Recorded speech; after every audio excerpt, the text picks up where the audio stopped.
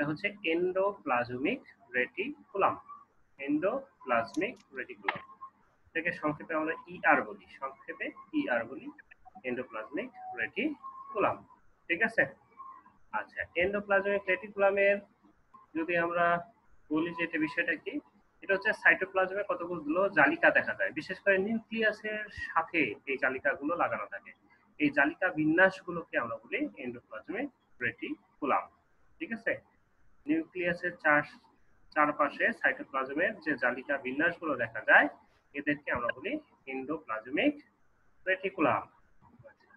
এটা কে আবিষ্কার করেন? এটা আবিষ্কার করেন বিজ্ঞানী পোর্টার এবং তার সাথে তার কিছু সঙ্গীরা মিলে 1945 সালে এই এন্ডোপ্লাজমিক রেটিকুলামটা আবিষ্কার করেন। ঠিক আছে। আচ্ছা, এই এন্ডোপ্লাজমিক রেটিকুলামের যদি আমরা গঠন দেখি তাহলে এটাকে দুই ভাগে ভাগ করা যায়। এন্ডোপ্লাজমিক রেটিকুলাম গুলো দুই প্রকার। এন্ডোপ্লাজমিক রেটিকুলাম গুলো দুই প্রকার কি কি? একটা,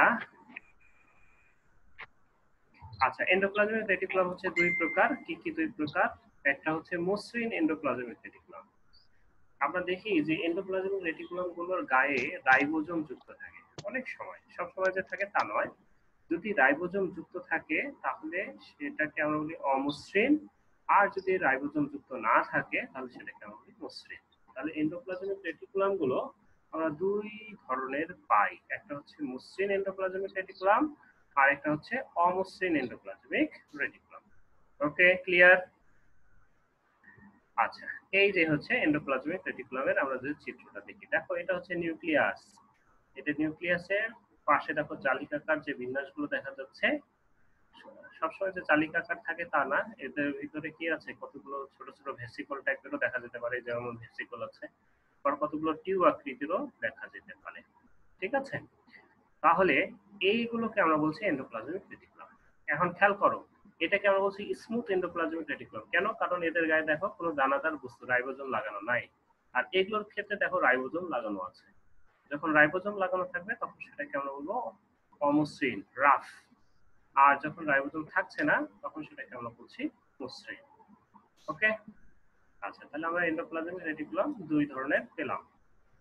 এখন আমরা যদি দেখি গঠনগতভাবে এন্ডোপ্লাজমিক রেটিকুলামের প্রকারভেদ যদি দেখি, তাহলে গঠনগতভাবে এন্ডোপ্লাজমিক রেটিকুলাম গুলো তিন প্রকার। কি কি তিন ধরনের? একটাকে আমরা বলি সিস্টার্নি। ওই যে গলজি বডি যেটা দেখিয়েছিলাম না, সেম গলজি বডির যে স্ট্রাকচারটা দেখিয়েছিলাম সেম। সিস্টার্নি মানে কি? সিস্টার্নি মানে এই যে নালিকাকার যেগুলো, দ্যাট ইজ সিস্টার্নি, যেগুলো নালিকাকার হবে। আমি যদি এভাবে দেখাই,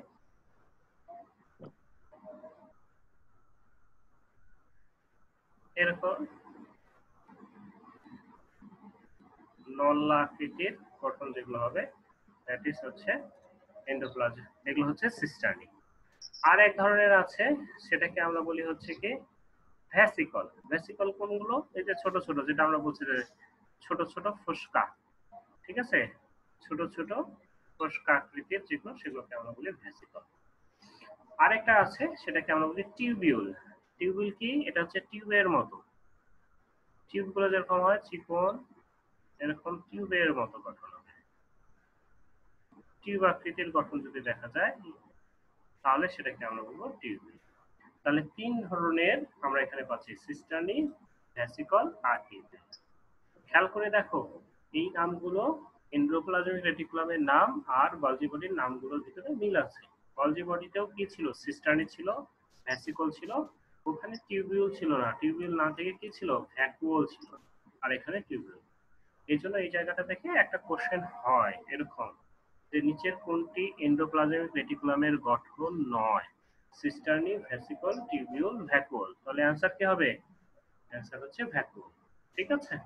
এটা একটু কনফিউজ করার চেষ্টা করে, এটা একটু ভালো করে খেয়াল রাখবে তাহলে চলবে। এখানে আর এমন কিছু গঠন বর্ণনা করার দরকার নেই। ওকে।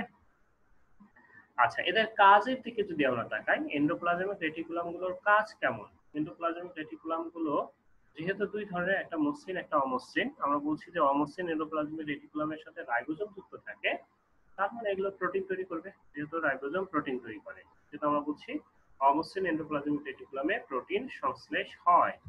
তারপর আমরা কি বলছি, মসৃণ এন্ডোপ্লাজমিক রেটিকুলামে লিপিড, অনেকে বলে যে লিপিড ছাড়াও এনজাইম হরমোন সংশ্লেষ হয়, এই জন্য বলা হচ্ছে যে মতান্তরে এনজাইম হরমোন সংশ্লেষ হয়। ঠিক আছে। আচ্ছা, এরপরে আমরা কি বলছি, এরপরে আমরা বলছি যে এই এন্ডোপ্লাজমিক রেটিকুলাম গুলো, এরা লিপিড এবং প্রোটিনের অন্তঃবাহক হিসেবে কাজ করে। এরা লিপিড এবং প্রোটিনের অন্তঃবাহক হিসেবে কাজ করে। ঠিক আছে।